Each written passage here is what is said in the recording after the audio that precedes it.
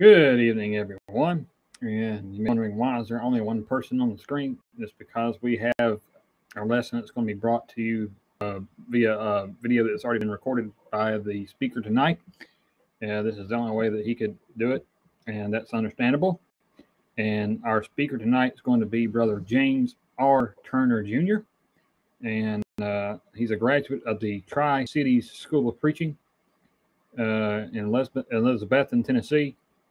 And he works with the Limestone, is it a Lone Star or Limestone? I can't remember. I think it's Limestone Church of Christ. And I know he's going to do an excellent job in this video that he has for us. Make sure to like, share, and subscribe. Do all those different things that you normally do for the sessions.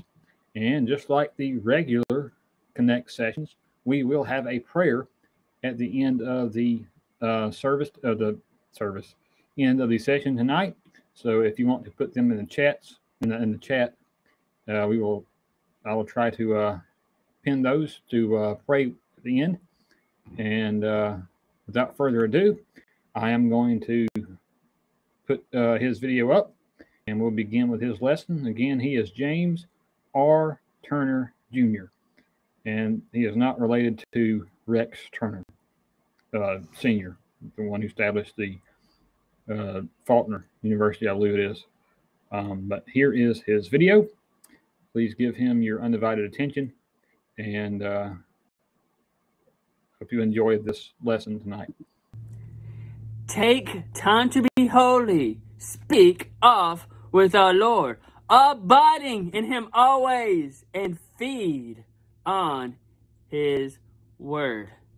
As we think about for a moment about being holy for God, I sometimes ponder in 1 Peter chapter 1 verse 15, where Peter says, as he is thinking back what Moses has written about being holy, where he says, "For it is written, be ye holy, for I am holy," referring to God being the most holy of us all. And as God is holy, we ought to also be holy. So I urge you to join us. Get your Bibles. Get a friend as we study God's beautiful word on being holy. And as we are being holy, think back for a moment. How is our prayer life? Is our prayer life where it ought to be as we are talking to God Almighty on a everyday basis? We're going to look at what Paul says in 1 Timothy 2:8 as we think about for a moment of talking to God, our prayer life. In fact, Paul says this in 1 Timothy chapter 2 verse 8. Paul tells Timothy this: "I will," Paul says, "therefore, that men everywhere," not just some men here, some men there, but all men everywhere, what we're to do, lifting up holy hands without wrath and doubting. I notice, as we pray to God, we are to pray without anger. We are to pray without doubting, because God, the loving God that we know, will answer our prayers. We might not like what He says, but God knows best. And Paul again in 1 Thessalonians 5:17, what did he say? Pray. Pray without ceasing. As we pray without ceasing, what does that mean, Paul? Always have our mind on prayer. When we are sad, pray to God. When we are angry, pray to God. When we are joyful, pray to God. Oh, how beautiful it is to be able to stand before God and pray to Him. We have Him talking to us through His Word, and we are able to talk with Him by means of prayer. Oh, what a blessing. What a blessing.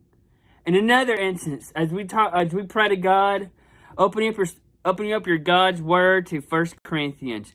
1 Corinthians, as we see in 1 Corinthians chapter 14 and verse 15, Paul says this to the Corinthians in his letter, in 1 Corinthians 14:15. He says, "What is it then?" He says, "I, Paul, will pray with the Spirit. I, Paul, will pray with the Spirit, and I will pray with understanding also." I'm going to pray with my heart. I'm going to understand what I'm going to pray as we talk to God.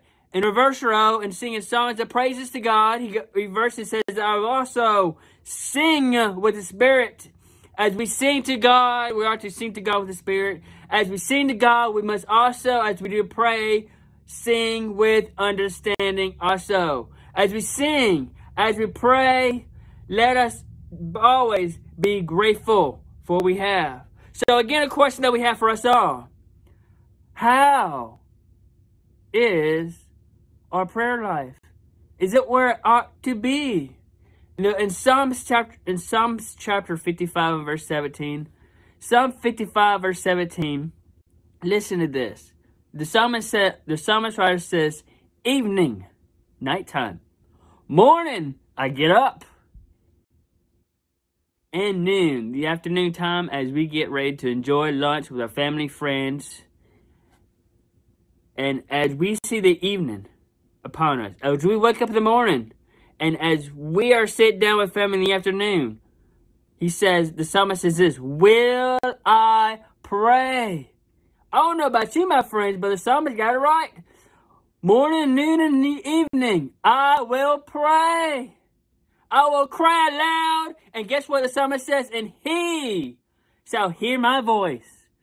God will hear our voice. No matter if it's morning time, we wake up. No matter if it's in the afternoon time, we're just basically getting ready to go. And the evening time, getting ready for bed.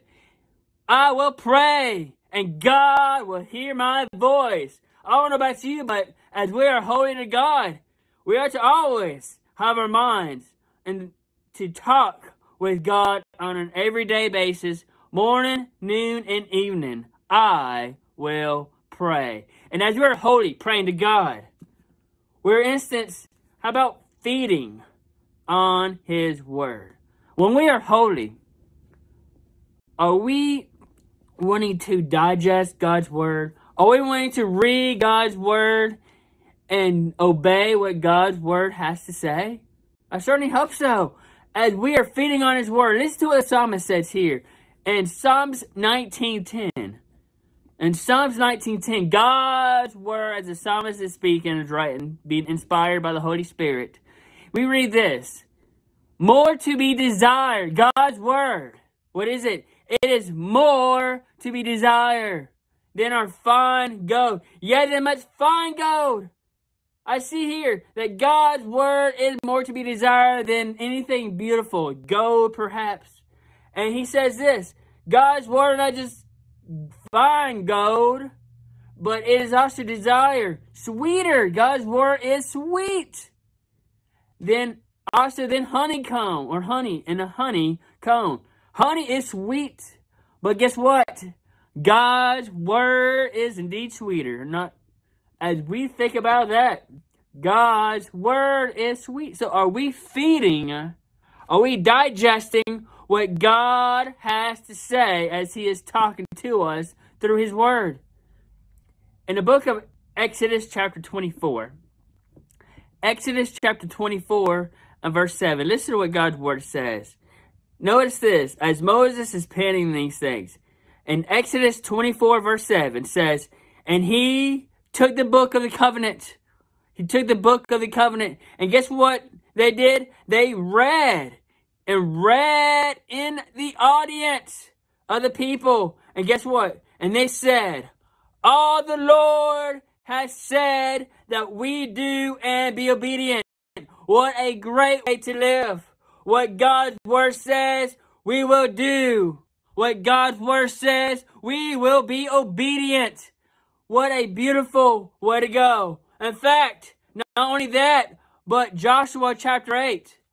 In Joshua chapter 8, about verse 30, we read, we're there to read all these beautiful words. In Joshua 8, I'll go ahead and read out of God's Word as well. Beautiful words indeed. Joshua chapter 8, verse 30. Listen to this. Then Joshua, what did he do? He built an altar. He built an altar unto the Lord God of Israel in Mount Ebal.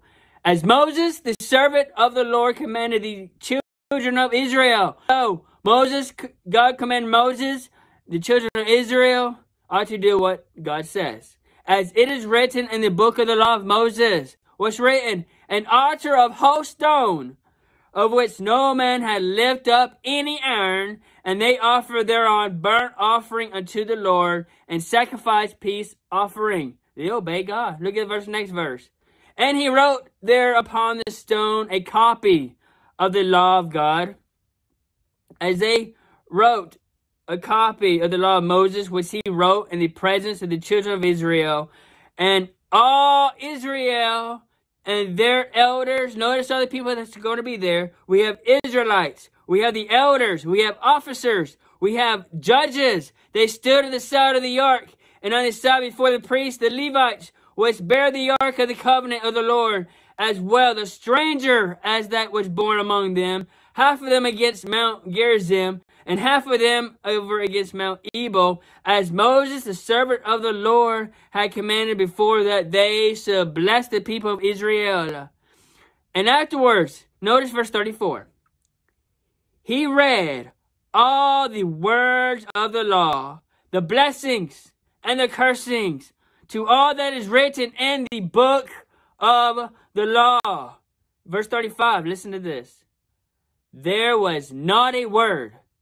So he had to read all of it. Not a word, Joshua says, of all that Moses commanded, which Joshua, notice Joshua read not before all the congregation. So Joshua read all these words before all the congregation of Israel, with the women was there, the little ones. And I also noticed this, strangers that were convert among them. I don't know about you, but we see a beautiful picture of God's word being written among all men, women, little children, men, strangers, officers. It's so beautiful as we see God's word being read.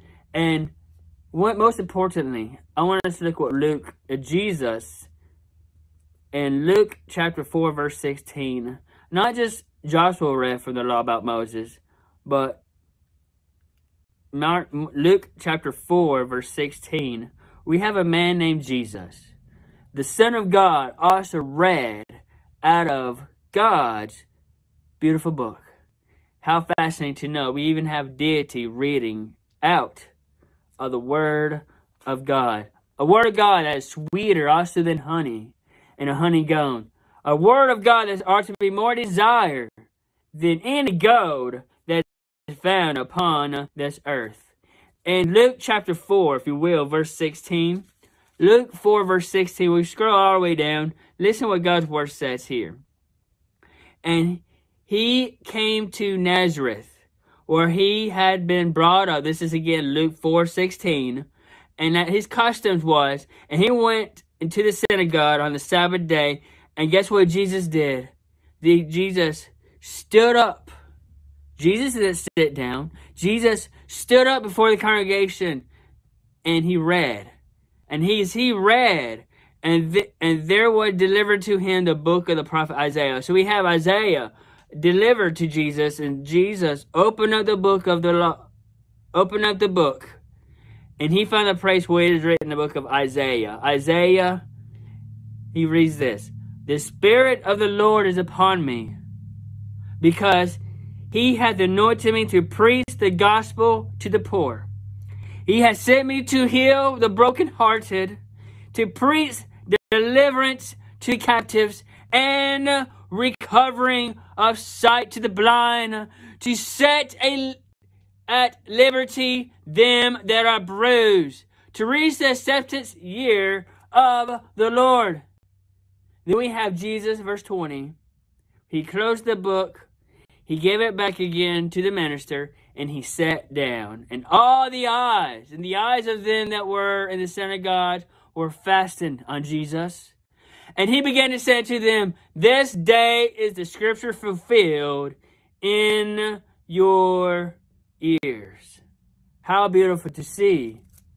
Not only just Joshua read the law, but we have Jesus reading out of the book of Isaiah in the synagogues before all the ears that is willing to listen. We see, what did Jesus do?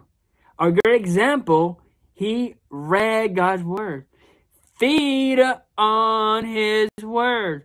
As he is, as we all know, the greatest holy man that ever lived, that ever walked on the face of this earth.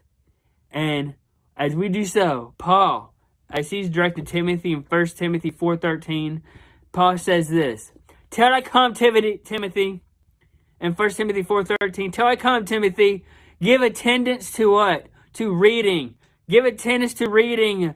Give attendance to exhortation. Give attendance to doctrine. Timothy, feed on his word. As we have to be feed on his word, question I have for us today is, are we hungry? Are you hungry for God's word? I certainly hope you're hungry. We all are hungry, that we want more to desire God's word each and every day. And as we read God's word, we think about where Jesus himself, and as he is preaching on and the Beatitudes in Matthew chapter 5 verse 6 as well, as preaching on the Sermon on the Mount, 5 through 8, he says this. Matthew 5:6 says, blessed are they that which do hunger. Oh, I am so hungry. Jesus says, blessed are they which do hunger. Blessed are they not just do hunger, but blessed are they that is thirsty after, not food, but righteousness. Why? For they shall be filled. Blessed are those who hunger for God's word. Blessed are those who is thirsty for God's word, for they shall be filled. How great to know we got God's word in our grasp, that we can listen to it, that we can obey it, and we can learn how to be holy for God. And as we ought to be holy for God, then we ought to be seekers of God. We are to be the most holiest people on the face of this earth, as we are doing what? Seeking God. Matthew chapter 13, verse 45. Matthew chapter 13, verse 45. We read about the kingdom of heaven. And Jesus, as he is talking about a parable here, he says about the kingdom of heaven is likened to a merchant man. And this merchant man is seeking dirty pearls. So do you know what he did? He goes out, he seeks it. Who, when he had found that one pearl of great price, he sold all that he had. He sold all that he had. He had found this pearl. He found it for a great price, so he gets all he can to buy that pearl. So you know what this merchant man does? He sold all that he had, and he bought that precious pearl. The church today, are we willing to give up all that we have to seek God? Are we going to seek that God and give up all that we have, where Jesus says, take up your cross and follow me? Seeking God equals following Jesus, equals following his word. Jesus says in John 14:15, if you love me, what do we do? Keep his commandments. And we know that his commandments is not grievous, as John records. So as he's not grievous, I want us to look at some examples of seekers of God. Nicodemus.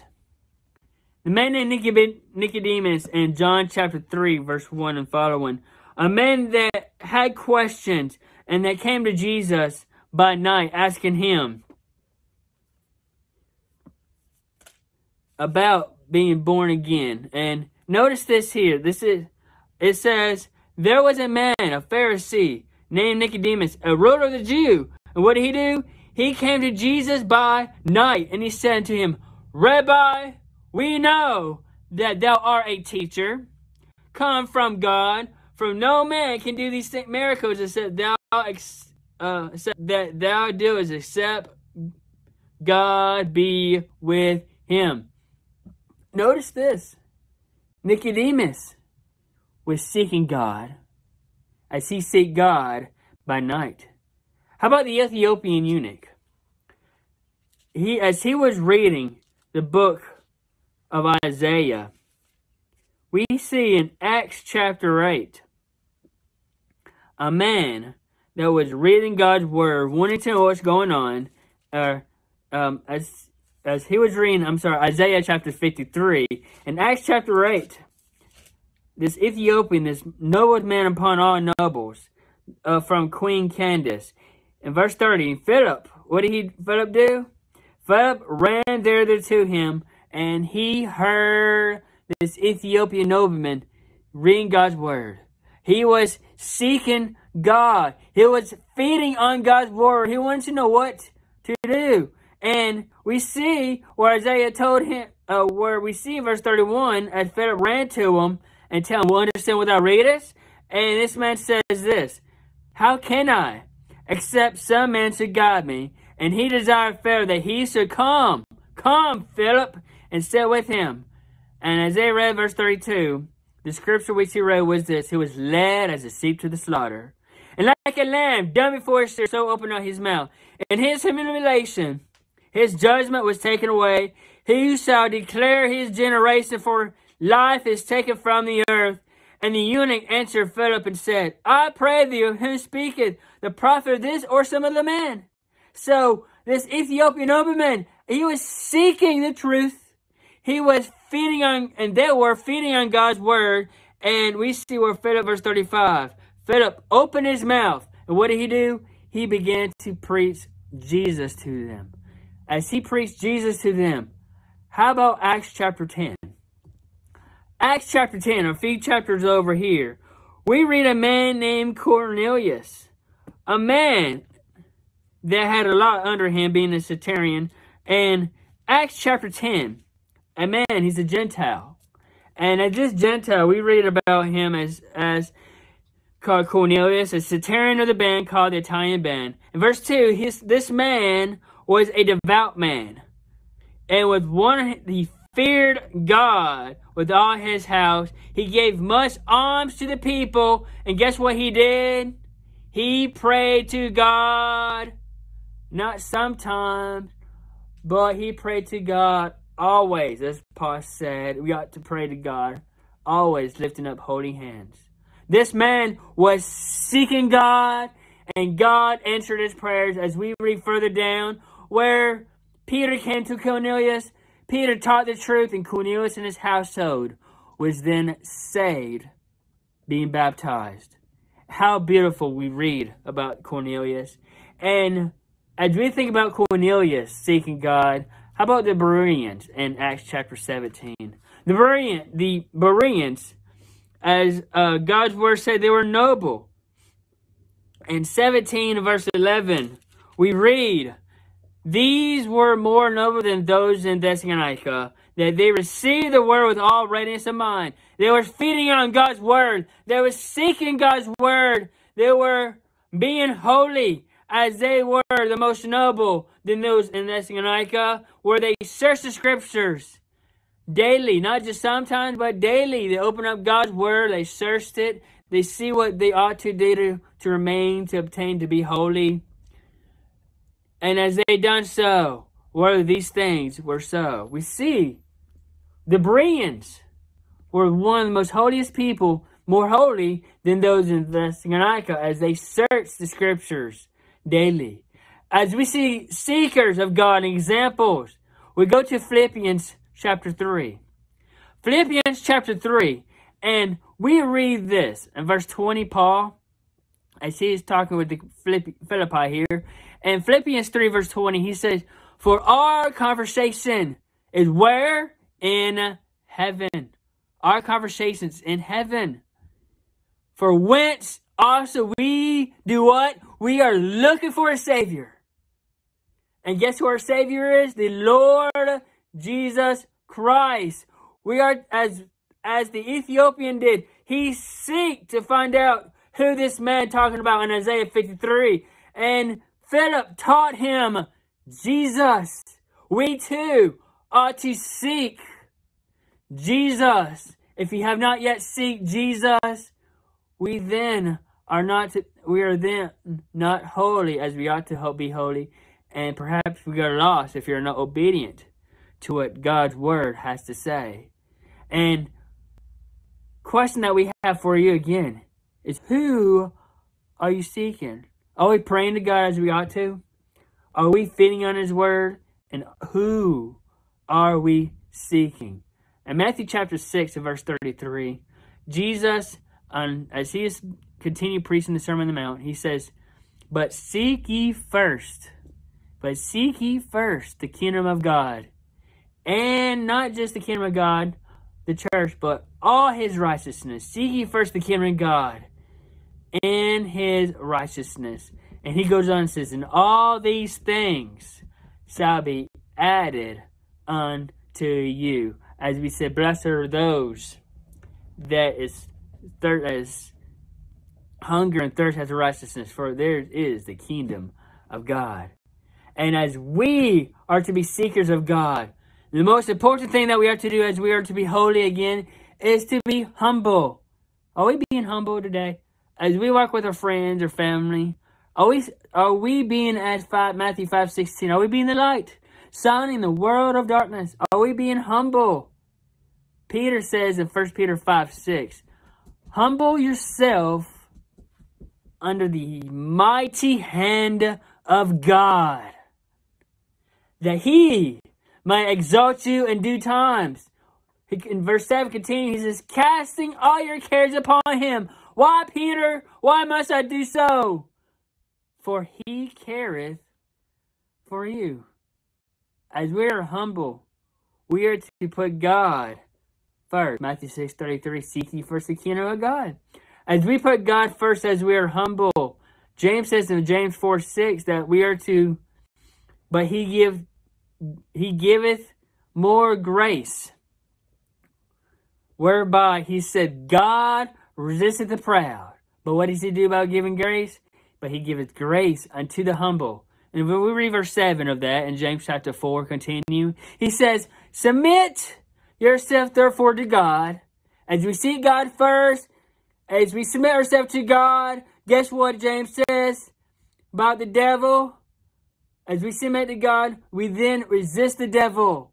As with that resist the devil, we see that the devil did what Jesus did in Matthew chapter 4 when He was being tempted. The devil fled. So if we resist the devil, the devil will flee from you. And as he flees from you, verse 10, guess what James writer says? Humble yourself in the sight of the Lord, and He will lift you up. As God lifts us up, are we being humble as Christ is humble? In Philippians chapter 2, read about verse 1. In Philippians chapter 2, about verse 1, listen to what Paul says here about Christ.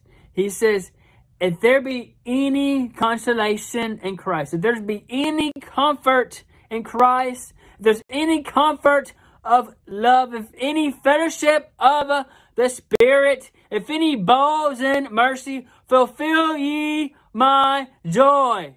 Notice he continues, he says this, that ye be like-minded, having the same love, being one accord, of one mind.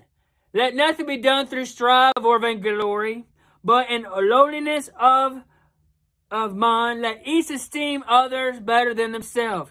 Look not every man on his own things, but what to do, but every man on the things of others. Verse 5.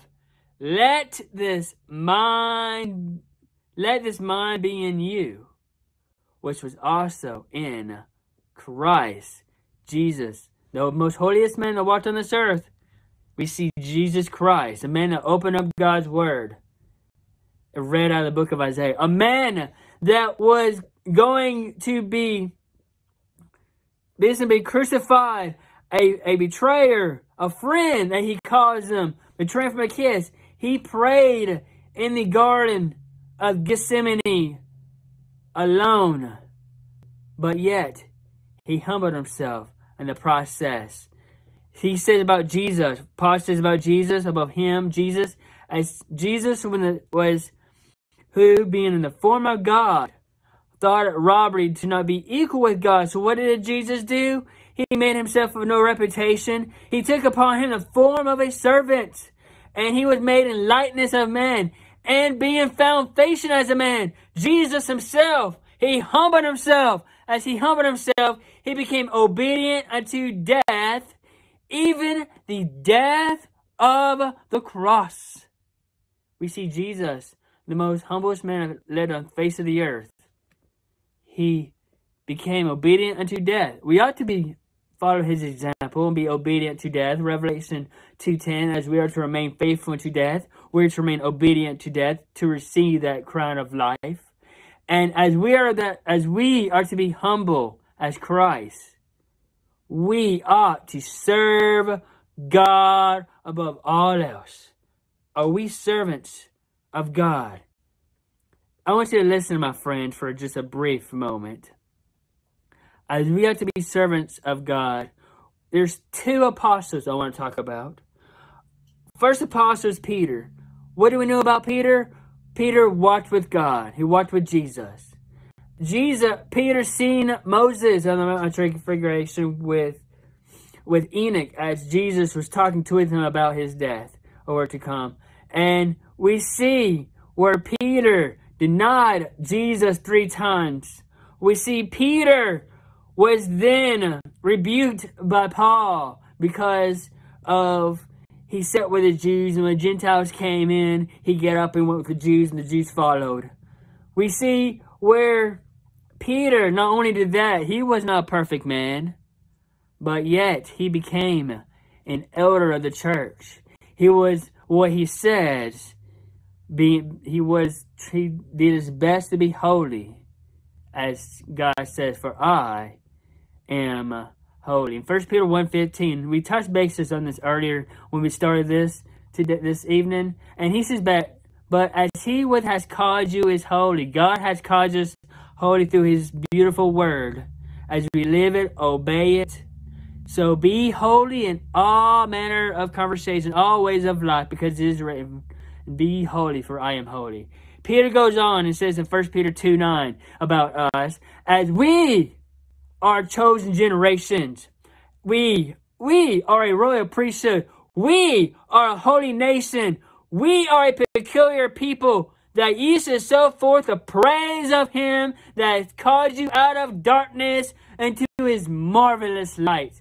How indeed beautiful to know that God has called us out of darkness to follow him, being in the light. And he says again in 1 Peter 4:11, Peter goes on and says, for if any man speak, let him speak as the oracles of God. If any man minister, let him do it the ability which God giveth, that God in all things may be glorified through Jesus Christ. To him be praise and dominion forever. Amen. I don't know about you, but Peter, he had mistakes. I guarantee, I tell you up front that I am not perfect. I make mistakes just as Peter made mistakes. But yet, this one thing I can guarantee, I will serve God above than any man else that's on this earth. Acts chapter 5 verse 29. Peter says this unto the other apostles, and he answered and said, we ought to obey God. We ought to serve God rather than men. Today, our goal, tomorrow, every day, is to serve God the best of our ability above all others. We go into Paul. Paul in Acts chapter 20 verse 19, Paul says, serving the Lord. Now this man Paul, once, as we know, was a persecutor of the church. Jesus came to him as he was on the road to Damascus, getting ready to persecute the church further. And as Ananias came, he became a Christian, called in the name of the Lord, Acts 22 verse 16. Then we see in 20 verse 19, he says, serving the Lord with all humility of mind. That's our goal. We're to serve God with the humility of our mind. And with many tears and temptation, we see Paul, he cried. He was tempted as we are. And would befell me by the lying wait to the Jews. We see the word, and Acts 20:19. Paul was one that served the Lord. He goes on and says in Romans 6:22. But now, being made free from sin and became servants to God, ye have your fruit unto lowliness, and the end everlasting life. And we go on, as we have that everlasting life, as we serve God, Paul then says, Galatians 1:10, for do I not persuade men or God? Do I seek to please men? For if I please men, I should not be the servants of Christ. Two questions. Are we going to be servants of men and please them? Or are we going to be servants of God and please God? Well, Peter had it right. We ought to obey God rather than men. And one of the most beautiful aspects that we see is taken in Malachi chapter 3. Malachi chapter 3 verse 16 says, where God recognizes his servants. Listen to this. God recognizes his servants. Malachi 3:16. Then they that fear the Lord, they spake off one to another. The Lord hearkened and heard it. And a book of remembrance was written before him for them that fear the Lord, that thought upon his name. Look at verse 17. And they shall be mine, saith the Lord of hosts, in the day when I make up the jewels. Notice what God's word says. They shall be mine, God says. They'll be mine. In the day which I shall make up jewels, and I will spare them as a man spareth his own son, that, notice this, serveth him. Serves him. Verse 18 of Malachi 3. Then shall ye return and discern between the righteous and the wicked, between him that serveth God and him that serveth not, or serveth him not. God and deeds recognize our own. And as God recognizes us, question I have for you is, who are we serving? In the book of Psalms 100. Psalm 100. Listen to this before we close. Psalm 100. Make a joyful noise unto the Lord, all ye lands. Serve the Lord. As we serve the Lord with gladness, come before his presence. As we do so, serve the Lord with gladness before his presence with singing. Know ye that the Lord, he is God. It is he that hath made us, and not we ourselves. We are his people and the sheep of his pasture. Enter his gates with thanksgiving, and his courts with praise. Be thankful unto him, and bless his name. For the Lord is good, his mercy is everlasting, and his truth endureth to all generations. Are we willing to serve God? Have we yet become a Christian? That we begin a life anew to serve God. As we hear the word of God, Romans 10:17, and upon hearing the word of God, we have faith that we're going to believe that Jesus Christ is the Son of God, John 8:24. Upon that obedient belief, we're to repent from our sins, Luke 13:3. And as we repent from our sins, we are to then confess with our mouth that Jesus Christ is indeed the Son of God, Romans chapter 10, 9 and 10. And we confess with our mouth that we then ought to be baptized, become a Christian for remission of sins, Acts 2:38. Once we do these beautiful things, let us remain faithful unto death to receive that crown of life, that we can and become holy, serving the Lord. Thank you so much for joining me this evening, and may God bless you as we continue to serve him.